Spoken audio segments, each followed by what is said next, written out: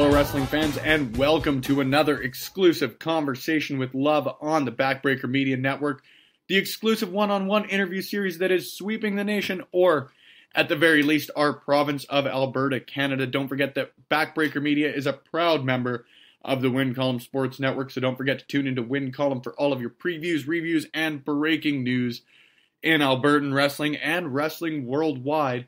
We're also proudly sponsored by Beercade. Check us out. Over the Top Rope Live is live, obviously, every pay-per-view. Yes, every pay-per-view from the WWE live at Beercade YEG. So join us, join members of the independent wrestling community here in Edmonton, Alberta at 106th and 82nd Avenue.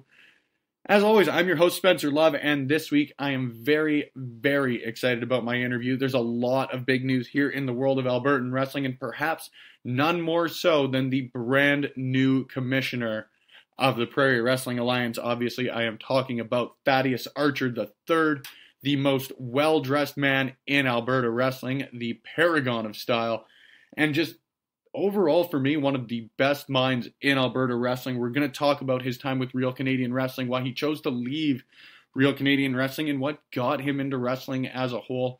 It was one of my favorite conversations that I have had. I feel like I say that every single time that I do an introduction for this show, but he's just a great guy. He's a great friend. He's someone that I was very excited to get on the show, and there is no sense in hyping it up anymore after the break here on Conversations with Love on the Backbreaker Media Network. We'll get to my conversation with TA3, Thaddeus Archer III. The following advertisement is sponsored by Beercade YEG. Hello. You are listening to a commercial for the podcast Over the Top Rope, the flagship podcast of the Win Column Sports Network, as well as a proud member of Backbreaker Media. Again, this podcast is sponsored by Beercade YEG. You can find us pretty well anywhere that podcasts are played, including on the iTunes, Podbean, the Google Play, SoundCloud, and on wincolumnsports.ca for all your previews, reviews, and breaking news from the world of professional wrestling. Tune in every Friday on Backbreaker Media, a member of Win Column Sports.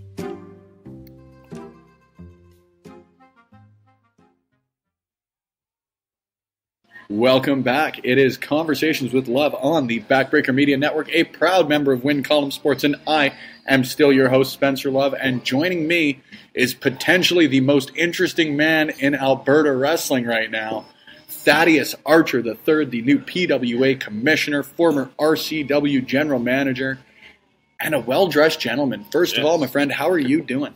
I am excellent.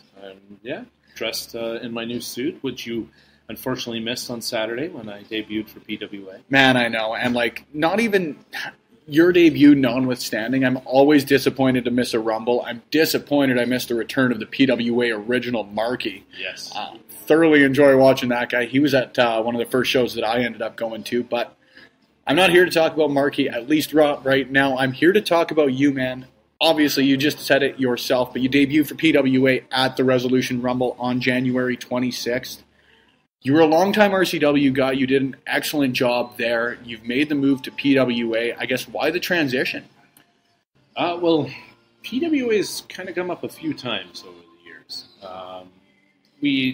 There was a point in time where I was, before I became a general manager, before I really became a real local push hype man, when I was just doing my manager stuff, that Kurt appreciated it.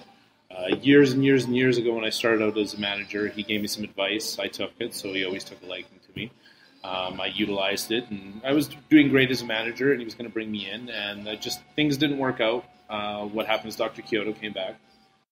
Who's also a stud. Nothing against you, but man, what a stud, man. He's somebody who's also got to be on one of these shows one of these days. I could talk to that man for hours. I call him senpai, and he's like, no. And I'm like, no, you are the master. You're senpai. And he's like, no. I'm like, okay, well, sorry. I revere you, so got to deal with it. Guy's a stud. Yeah, so no, there was a time where, I was maybe going to do it. Didn't work out. And Kurt sort of left the door open, and we didn't talk for a while because I was pushing hard in my called my Archer Report phase. Once I started the Archer Report, I was loving it. I was, doing a lot of local promoting and pushing and trying to, get RCW up to the next level. And it was just starting to feel like things had run their course in RCW, and I was maybe looking at a change. I know I posted things and done things, frustrations that I may have had with Steven, with the promoter, and so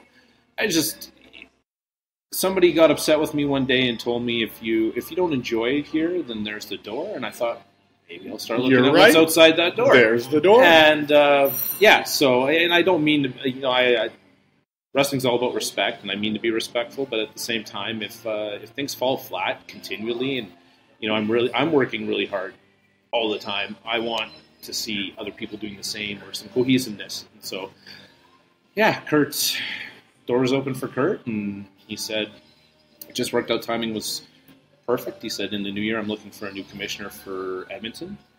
We have Duke Durango, who's retired and who wants to do Calgary, but he doesn't want to do a lot of traveling. He's happy with just Calgary. I need a new Edmonton guy. He said he had quite a list of people that were PWA, like alumni or associated with PWA. He kind of wanted to shake it up a little bit and chose me. So very, very cool, man. And like we said, you debut at the Resolution Rumble. You immediately make a statement. I mean, you were telling me a little bit about the Dusty finish. You were telling me you booked a match. I want you to tell me about the match you booked, because let's be honest here, man. Nobody's listening to this because I'm hosting it.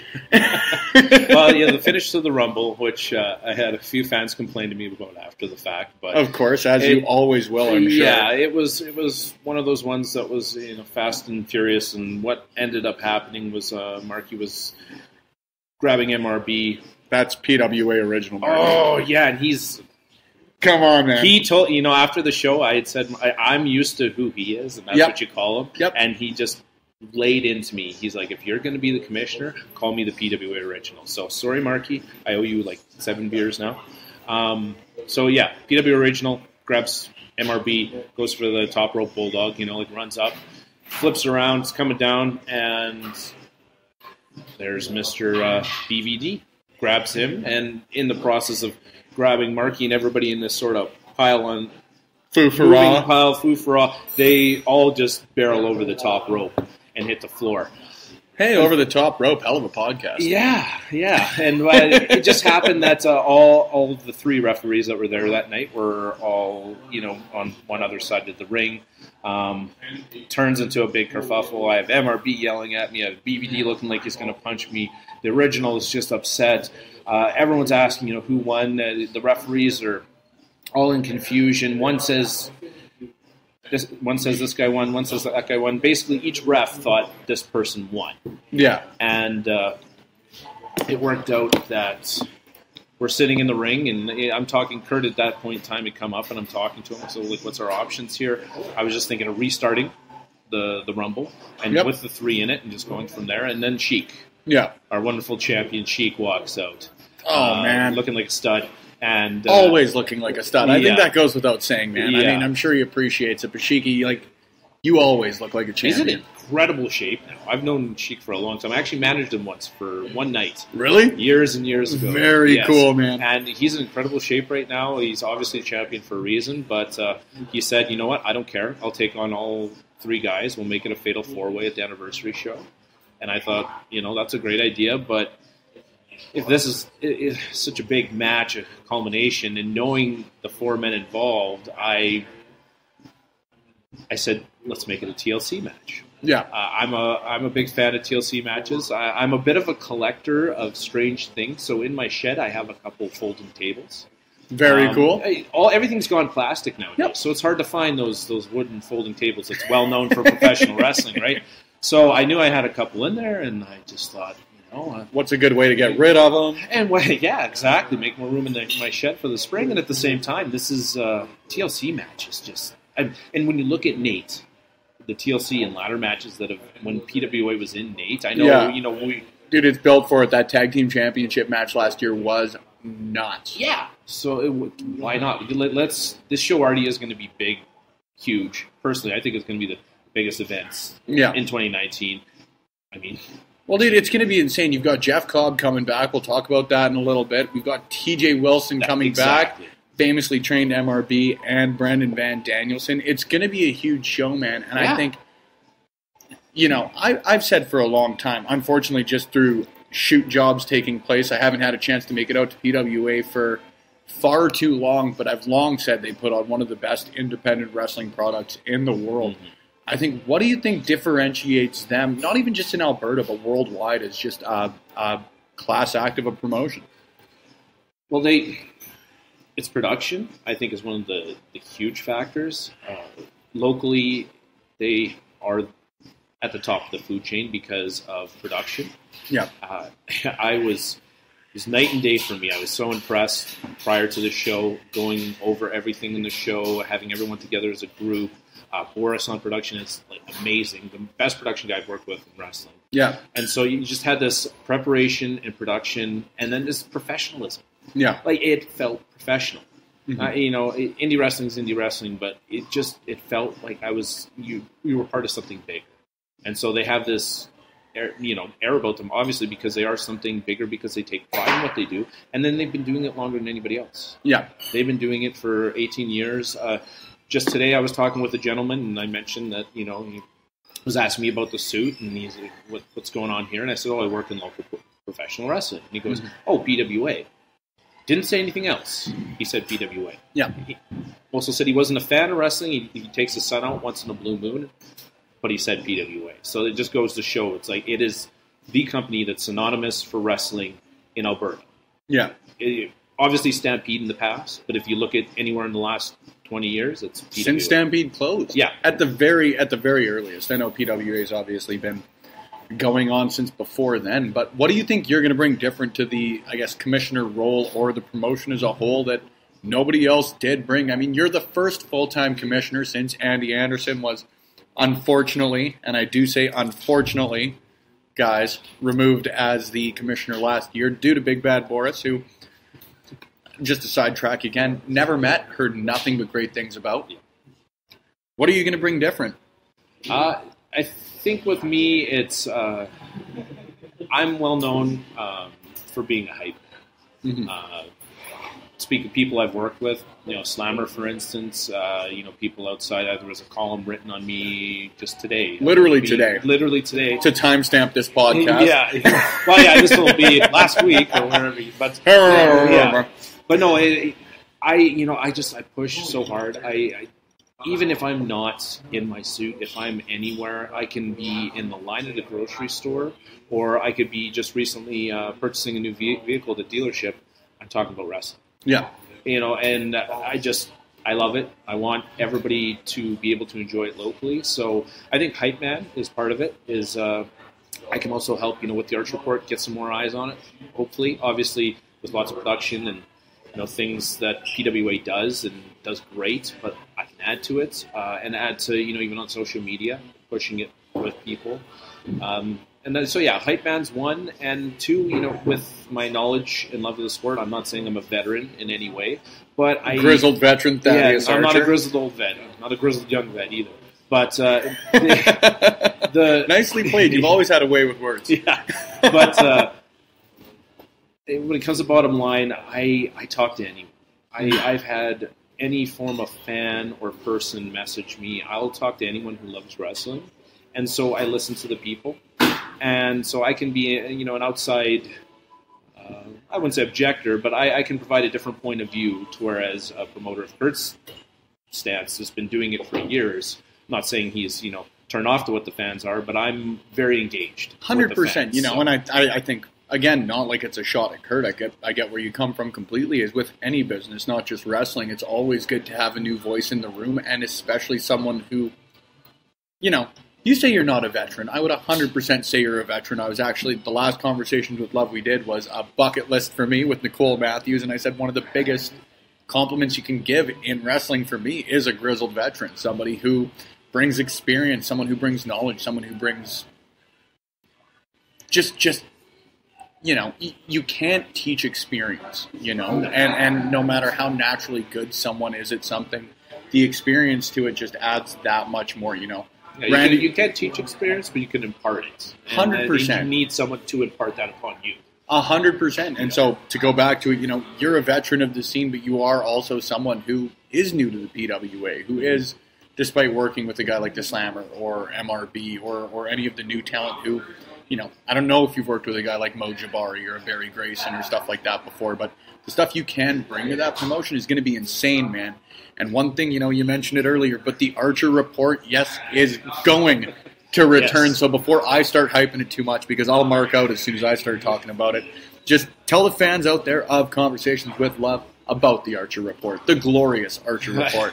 I'm glad I have one fan. No, the Archer Reports is sort of a short form show.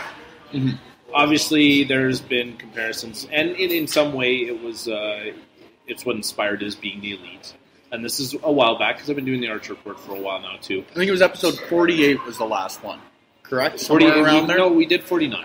Okay. That was Kyle looking for the Canadian right. Goose. So it wasn't me on it. No, and I haven't watched that one yet. 48 was my last one, where I mentioned I was leaving RCW. Last air quotes there. Yeah. Yeah, last one. Everybody called it the last one. I didn't say it was the last one. I just said it was my goodbye message to RCW, thanking the fans and everyone in RCW, right? But, it's just a short form. I'd say anywhere from 12 minutes to, the longest I think we've had is 18 minutes. A short form show of just what's happening in the backstage. Because the biggest thing I found with independent professional wrestling is some guys get promos and some guys don't. You go to a show and you'll only learn so much about so much of the roster. The main event guys you'll probably get a feel for better, but when there's just a match, you don't know enough about this guy or that guy, and you enjoy his gimmick and you're excited by who this guy is, but what makes him tick? Well, and even saying that, there's only so much you can do in a monthly show or a show that runs once a month in one area, I guess is the best way to put it, because obviously PWA is running twice a month. Even RCW now going to be running 5 times a month throughout Alberta, but there's only so much you can get to know a guy or experience a lady or anything like that. There's no TV. Exactly. You're not getting weekly repetition of something, so no matter how much they, I guess for lack of a better way to put it, shove it down your throat, you're only going to retain so much of it no matter how good they are. Yeah. And that was the thing, is I know one of the local companies had TV. I didn't really tell the story a lot. It did a little bit. Mm-hmm. But it wasn't something I enjoyed. And for me, I'm a real outside-the-box sort of guy. I respect the old ways. I respect tradition. At the same time, with the amount of wrestling I watch, because I watch, you name it. Oodles of wrestling. I'll watch DDT, MLW, Ring of Honor, Lucha Underground, anything I can get my hands on. I'll watch CMLL down in Mexico. Yeah. I'll watch indies up in Canada because I want to see what's happening around here. Yeah. And so I get sick and tired of the same promo of a guy yelling at the camera, screaming at the guy that he had just had a match with, and saying, this is what we're going to do to you next time, and just that same yelling promo. Here's what's going on at Payback. Yeah, it just gets old, and at the same time, everybody watches, or most people watch WWE, and or TNA, and Ring of Honor to some degree, and they do a good job of telling some more of the story in the background. Yeah. And some people roll their eyes at some of the skits, and some people laugh at some of the skits, and some people enjoy them, some don't. But I thought, I've always been a big fan of Saturday Night Live. Mm-hmm. As a very young man, I would stay up late every night and watch Saturday Night Live, and I'd tape it, and I'd find the older Saturday Night Lives on compilation cassettes. I was a tape trader for Saturday Night Live. Not wrestling. Very cool. Yeah. So I enjoy skits to some degree, and so I thought, let's make something different where it's, in my mind, I would say like a Marvel movie, where you have that drama, you have that action, but you also have some comedy, and you just kind of run the gamut of all the emotions, so that if anybody watches it, it's not like, oh, this is wrestling, yeah, they're going to yell, and there's going to be some action maybe or something. But if they watch it, they have something they can laugh at and enjoy. And that's the biggest thing, the biggest compliment I've heard from people is that I've shown my girlfriend this, or I've shown somebody, my sister or brother this, and they enjoyed it just for the fact that they could laugh at it, and there was, they didn't know the characters. But you don't need to be a wrestling fan to enjoy it. Exactly, so that it can draw more people to wrestling, right? So Yeah, Archer. Long story short, Archer Report was that really. It was just trying to do something different, and how it started was I hadn't gotten tired of managing, but I gotten tired of managing this guy, that guy, everybody all around, and I enjoyed the times that I managed someone that was we worked together, copacetic. Mm-hmm. You know, like we had something like Dick Richards when I worked with him. We were a team. And, you know, it wasn't a short form thing like we were only going to last a few months. It lasted a few years. So I didn't really have anyone at the time and place to say, I want to manage this guy. Just no one piqued my interest. And I was almost ready to actually walk away due to some frustrations. And somebody gave me some advice, actually heavy metal. Love you, brother. Gave me some advice and said, well, we're doing the war for RCW right now with top talent. Why don't you be a backstage correspondent? Why don't you be a war correspondent for what's going on? Yeah. Start interviewing people. We don't have, they didn't have that at the time. We don't have anyone interviewing, asking things. It's just the monthly shows and maybe a little bit of video here and there. So I started doing it, and I started liking it. And the big thing about it is it wasn't your traditional, just very plain, flat interview. We'd throw some weird hiccups in there, or comedy in there. If I was interviewing a heel that got annoyed with me, he'd chase me out of the room or something. Very Mean Gene-esque. I was just going to say you're more a Gene Okerlund than Gene Principe. Yes, absolutely. So it was bringing some of that old into the new, but also changing it as well with some skits and things like that, regular running bits. So, yeah, that's Archer Report in a nutshell. Very, very cool. Before we take a quick break here on Conversations with Love, favorite episode of the Archer Report? I got asked that recently. Yeah, I know, and you're getting asked it again. Yeah. It's really hard for me to say because I hate a little bit of every part of them. I'm a bit of a perfectionist, so I think one of the ones I enjoyed the most, but I wish obviously we had done about 3 or 4 more scenes for, was the Freaky Thaddeus Day. And that was, we did a few experimental ones. Once I got comfortable and I needed to make some, other, once people got to know all the characters, we're in the mid-30s or 40s of the episodes, I want to do some outside-the-box stuff. So I thought, we did a weekend at Bernie's Riff. Yeah, it was a weekend at Thad's. And where I got knocked out and Kyle was trying to keep me talking and doing stuff and being the general manager while I was knocked out. Well, at the same time, I really enjoyed the Freaky Thaddeus Day where we touched a haunted Scott Steiner figure. And, of course, there was some Scott Steiner math in there. And then we switched bodies. Yeah. And I just had a lot of fun being Kyle. And I had a lot of fun watching Kyle be me. It's interesting when you watch someone imitate you. Yep. And vice versa, imitating someone else. So I'd say that was one of the more fun ones. Very, very cool, man. Well, when we come back from this break, there's still more to talk about as far as the Archer Report goes, so we're going to get into that. We're going to get into your time as the general manager of RCW, the manager of top talent, your love of wrestling, and hell, whatever the hell else we get into here, Thad, in our wide-ranging conversation on this week's Conversations with Love.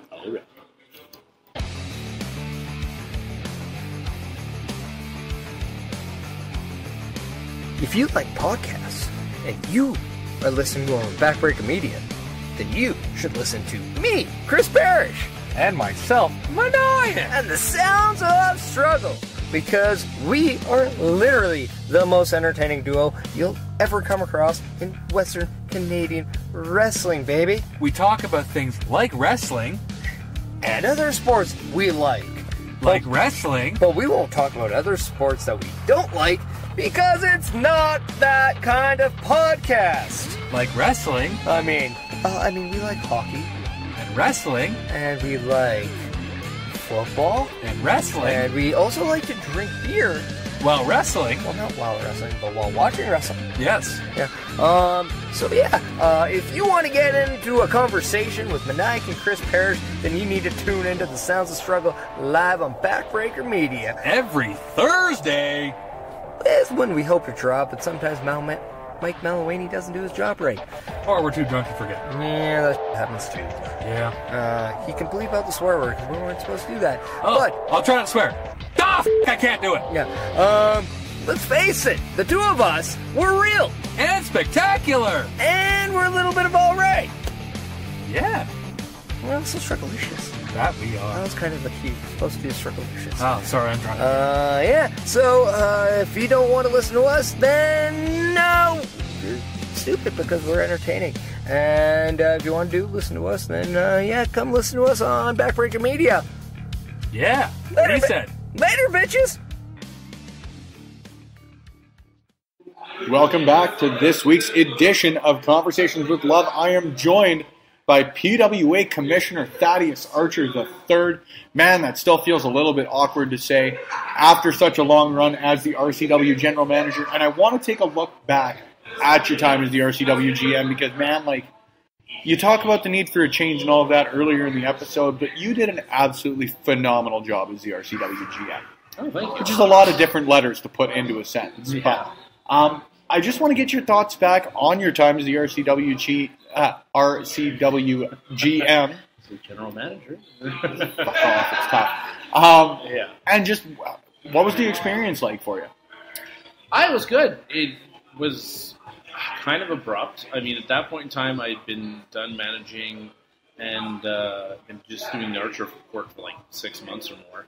And it was brought to my attention that would you like to be General Manager? And I thought, yeah, okay, well, what are the circumstances? And we worked it out. And I enjoyed it. In a lot of ways, I enjoyed it. I wish I could have done more. As typical with RCW, sometimes things get changed midstream or things get dropped or, things happen with people. That's in any wrestling organization. Yep. They take time away or this and that. They get injured. So I've never felt like I had one complete storyline or anything that happened. With Steven, obviously I had something going, but it really kind of ran the gamut of this thing to another thing. And I wish I just had more time to work with more of the guys in the ring as a GM. I think the funnest part of being GM was being GM with Archer. Yeah. Like that's because I had the control where I wanted to go with things, or not just the control myself, but we were able to bounce off, being the boss and how to deal with certain individuals and personalities, which I don't think we did well in the ring. Okay. So, what would you have done differently? Oh. I really, how long have we got, hey? Yeah, exactly. No, the one thing really is I kind of had something going with Eddie Rude. I really wanted to do that, horrible boss beating you down to the point that you just lose it and you retaliate or, not quit. You hopefully retaliate. And I really wanted to do that more with Eddie Rude. We kind of had something building there, and then it just didn't work out. And I just thought that would be neat because everybody hated me. Yeah. You were very easy to hate, and I mean that in the best way possible. Absolutely, and I love it. It's very hard being the nice commissioner right now. But being the evil GM, it's like I just wanted to impart that upon someone else that, could use that heat. Yeah. That could use that, like if they're trying to deal with my stuff, it's like you want to cheer them more.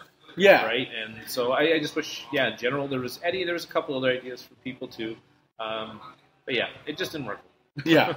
So then what's going to be the difference? I mean, GM, commissioner, you can pick apart the nuances all you want, but they're pretty well the same role. Yeah. What do you think is going to allow you to do that role differently in the PWA? Well, I've kind of done it about face. Yeah. Excuse the pun on the last word there. I was really, it's taken a lot to hold in my voluminous laughter here. Yeah, I kind of did it about face, so it's the first for me. Yeah. Save back prior to being Thaddeus and being a ring announcer. It was the first for me, with this kind of position and this kind of facet. So I think it'll be fun. I think it'll be great. I really love interacting with the fans, so it'll give me much more reason to interact with the fans and not in a way that where I tell them where to go and how to get there or make fun of their mother or the way they dress. So yeah, I think it'll be different in that fashion, and it's a different environment. Yeah. And I think there's a lot to be done. The talent was great in RCW. I think the talent's really refined in PWA. And some people may not like that it's a lot of talent. They like a lot of talent in and out of the door. They can see more and more different wrestlers. Yeah. Like the fact that PWA kind of sticks to their roster and works. Okay. So it'll give me a chance to stick to who's on the roster and work with them, as opposed to you never know who's going to show up. I see benefits in both. Yeah. But for me personally, I think it's going to be exciting to have that. Well, you talk about the Archer report as well. What do you think that'll add to that? Obviously, having a consistent cast is going to be huge for you. Yeah, quote unquote. And in a lot of ways, what I wanted with the Archer report is it to marry its narrative, at least some form of its narrative, to the story. Yeah. And it was very hard because the story was chaotic and disjointed in RCW. Now the story seems to be very linear, and things do change, but it seems very linear and planned, I guess is the best way to say it. It almost seems like, not to put anybody under, the PWA, and they do take the approach of, it is one show, you've got a consistent storyline throughout pretty well every match. I mean, on every show you're going to have your sort of random match, again, for lack of a better way to put it, but they do always have like a consistent storyline, or they do almost try and phase it like a TV show. Yeah, well, you're right? just building towards something. Yeah. Really, that is wrestling when you want to go back to the territory days, TV or no TV. You want to build towards something, keep people invested. They have surprises in PWA. I mean, as anyone who came to the show could see, there was a few surprises. I'm going to knock you for that again. But back off, man. But a few surprises, like with you sitting across from me. Yeah. But no, it's just you know that anything could happen, and at the same time, you know that it's building towards something that's a payoff. Yeah. I've been a part of so many things on the other side of the fence where the payoff was ruined. My biggest one, it still annoys me to this day, and heard Slammer talk about it recently, was the Slammer against Steven Styles, the Slammer Collective, when Slammer went from being this nice guy to this almost kind of like weird cultist dictator, and people were screaming "Hell Slammer," and you didn't know whether you wanted to like him or hate him, and he was saying some very personal things that were true, and it was it had like his promos reached the next level. There was this emotion, and it had people across Canada, different promoters and different wrestlers asking me, like, is this real? Like, what's happening? It really blurred that line, and that whole thing was kind of squashed, and that was the reason the RCW lost Slammer to PWA. Mm-hmm. So yeah, just too much of that. With PWA, we can have a plan. I can marry the Archer Report to that, because there is some wackiness and some strange things in the Archer Report. You don't say. Once in a while, but at the same time, I want to compliment the product. 100%. And I couldn't feel I was complimenting the product. In a lot of ways, we probably did some things that didn't compliment the product, and there were some snide things said and done, and it was just a sign of the times and what was happening, and not having, if I was frustration, not having anywhere to go. Right? Yeah. So no, I think it'll be a lot different with PWA. I think, I ended off there. I think PWA would be a much more beneficial experience to me personally. Well, and you've brought up the Slammer a couple times. Obviously, I've only met the guy briefly. He's a personal favorite as far as wrestlers go for me, but he's someone you've got a relationship with. So I guess two parts here. Number one, tell me about your relationship with the Slammer. Number two, you talk to wrestlers a ton about relationships with other wrestlers and what that sort of impact it can have on whether it's a match or any interactions they have. As a guy who's more of a personality, whether it be a ring announcer or a commissioner or whatever it may be, what do you think that adds to that relationship? Adds to working with him? Yeah. Yeah, you can ask Slammer when his time working with me, because we had never worked together. Yeah. And then I became the manager for the Slammer Collective, or the Collective as we called ourselves. And we've been building and talking about this forever, but I was the hype man for him. Yeah. For people to understand that change. I made the first Hail Slammer meme. Very cool. And I'm sure anyone listening to this that knows saw or did themselves make Hail Slammer memes. It just took off. As you should. You should just hail the Slammer. Yeah, you should hail the Sovereign Supreme, yes. 231 pounds of nuclear bicep. Yeah. Thank you very much. No, Hailing from the Slammiverse. Yeah. Your friend and mine. Everyone's friend. Yes. Man, what a great guy. That guy, he used the phrase legend so very sparingly just to give it the impact it deserves. Fully deserves the title of not even in Edmonton, an independent wrestling legend. Yeah. I mean, he's known for stuff out in Vancouver. He's known for the Northern Death Floor. He's well known. He's doing that again probably as we speak right now. Well, as we heard on the excellent edition of the Two Baked Hams podcast, thoroughly enjoyed that one, man. Yes. They're almost as good as I am. Almost. Anyway, it's like, and we've become good friends. We kind of see things in the same light and bounce things off each other. Doesn't mean I'm going to be preferential to him in PWA, but I just enjoy working with him. There's no work in working with the Slammer. I'm just trying, being from the School of Management, you're trying to basically not take away from what's happening with your client. You're just trying to add nuances to make it even better. And that's what I did with him. That's probably one of the times I felt more comfortable as an overall manager. Like I really understood is when I was for the Slammer. So. And is that just because, like, again, you've got the personal relationship with them? Like, how much discussion goes into that sort of stuff with? Oh, yeah, tons of discussion. You talk. I mean, if you're in the car or you're just anywhere after the show, during the show, you always talk. So there's a lot of talk to it. And that speaks back to what I mentioned before, where I really wanted to work with a person.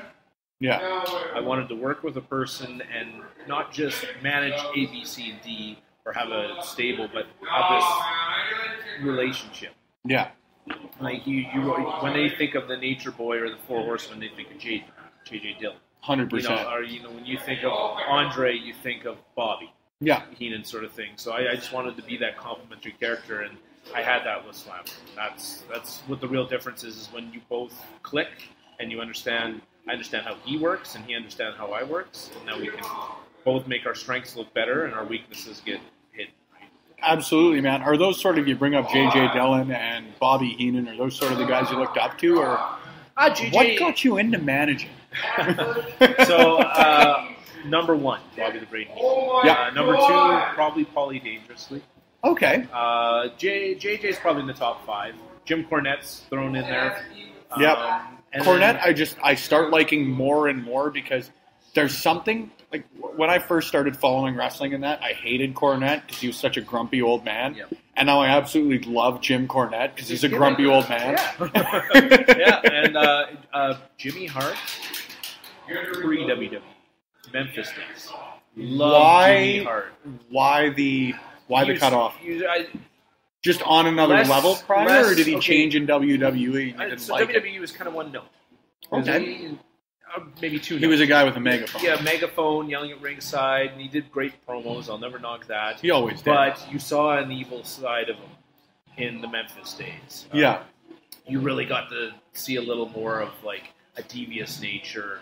And, he had the voice. He still talked like that. But I really like my managers more, and he was never one that you hated. And I mean, the Hart Foundation in the beginning, maybe to some degree, but it was hard to hate the Hart Foundation overall. Yeah, exactly. So that's why I say. I mean, we say that as Canadians. Yeah, and there's more. I mean, the Gary Hart's and Mr. Fuji has his things that I really enjoyed about him, like with Gene. His stuff I like is the ribs he pulled with most of the guys, like pinching Mean Gene's ass during an interview, stuff like that. But mainly Bobby the Brain Heenan. What got me into managing, or what gave me my love for managing, I guess better said, is when I was younger, watching the WWE. At a certain point, I realized that I found the bad guys a little more interesting. Yeah. Jake the Snake, he was far more interesting than others. Macho Man during his heel phase, I was really drawn to. And Bobby was just so entertaining. Even when he was deliciously evil. Yeah, even when he was doing his color commentary, like his wordsmanship, and I had to respect that. And I knew I was always a small kid. I knew I was never I never had any hope to be a big guy. I mean, I guess I should have dreamed bigger. I could have been bigger, but I like that.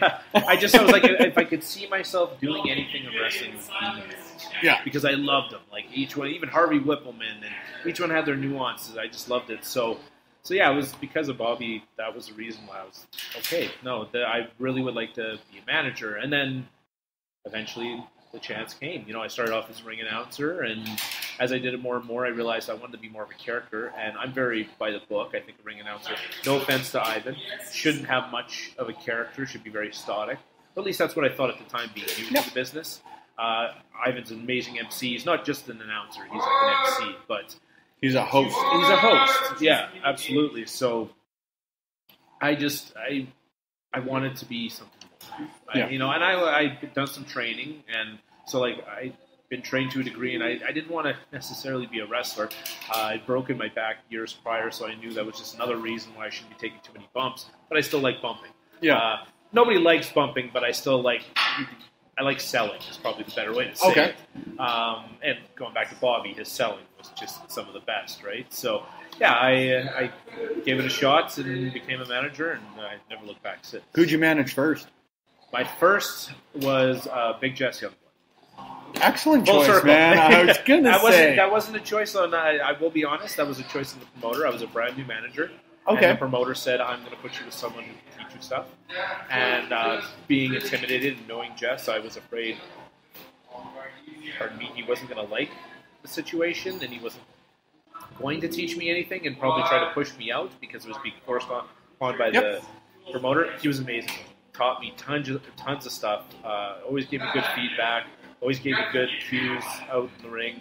And so once things got comfortable with him, Evan Adams was another one I worked with primarily, and then Dick Richards were sort of the three first starter ones for me. Yeah. And then from there, there's been many. I was going to say, it's very, very cool, man. You bring up Jess Youngblood. He's another guy who plays his role so well. I was shocked at how nice he was when I met him. I'm really sorry if that's like a blasphemous thing to say on a podcast. I hope I'm not like killing kayfabe as we talk, but what a guy. I had a fan message me about a month ago that said, I met Big Jess while doing some delivery at a job, and it was his job. So I met Big Jess, and we had a talk, and he's just the nicest guy in the world. He goes, I guess kayfabe's dead. Yeah, I can't hate him anymore. Yeah, exactly. It's still real to me, damn it. Yeah. So. No, both him and Metal. And you talk, it's very cool for those who are listening and didn't know, which you should, damn it. Thaddeus recently finished off his tenure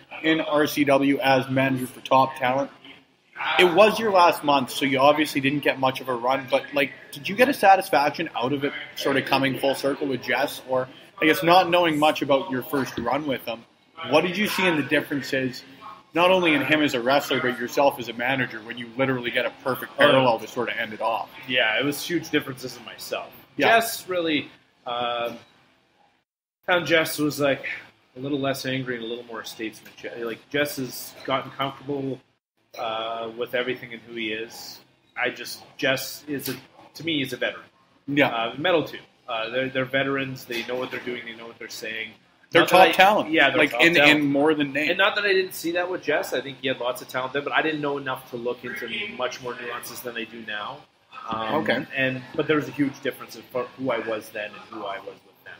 Mm-hmm. And I loved it. I wish I had more time with him with just the way everything worked out. Because we could have had a lot of fun. Even just the book of psychology. Oh, I love it. I brought that book to Metal. It Really? wasn't my idea for the book of psychology, but You brought the physical book?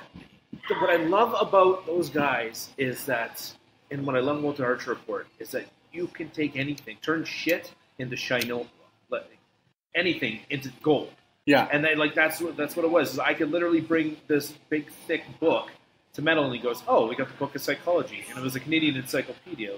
Now it's a Canadian encyclopedia of psychology. Yeah. And it's just anything. Like, we could take the weirdest props on the Archer Report or the Top Talent Rider and just sell anything to make a laugh or just get enjoyment out of it, right? 100%, man. I think that's something, and it's nice you bring it up because I was going to bring it up later anyways, but that's something I appreciate so much about not only Thaddeus Archer III, but the way you think wrestling is like, man, if you buy into this wonderful world of sports entertainment, like, anything can be great. Like, that's like sitting and saying, I could sit there and say, well, The Undertaker's not dead. Right? But if you buy in, like, and looking at it on the talent side of things, if you're going to buy into something like the Book of Psychology, like, I thoroughly enjoy it.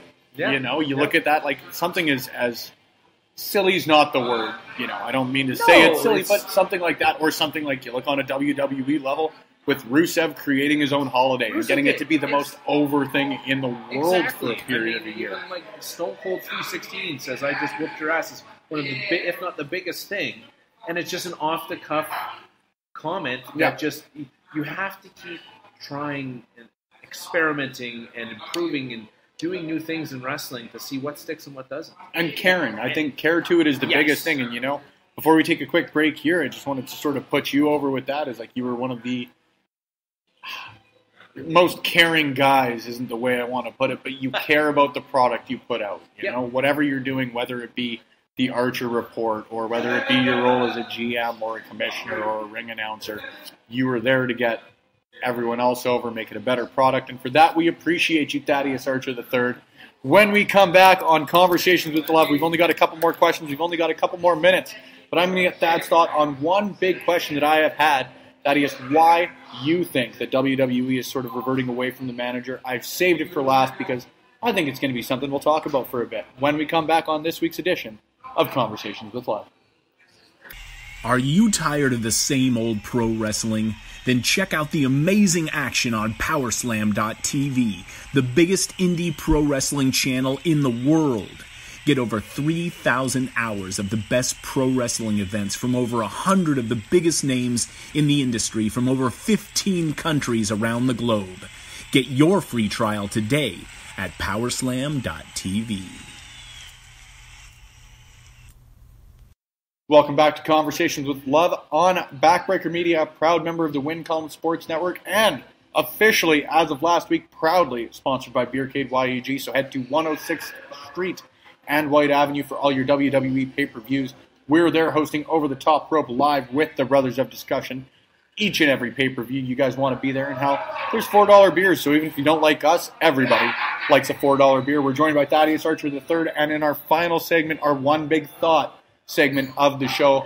Thad, you were an outstanding manager, you're an outstanding commissioner, you're an outstanding GM. We've talked about that previously, but one question I wanted to ask you as the first sort of personality or manager that we've had on the show.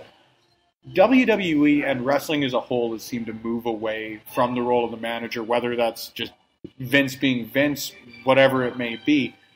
Why do you think the role of the manager is sort of dissipated, and what are your thoughts on it overall? I can't say why it's really dissipated. I think maybe there was too much. It was a saturation point at some point along the way.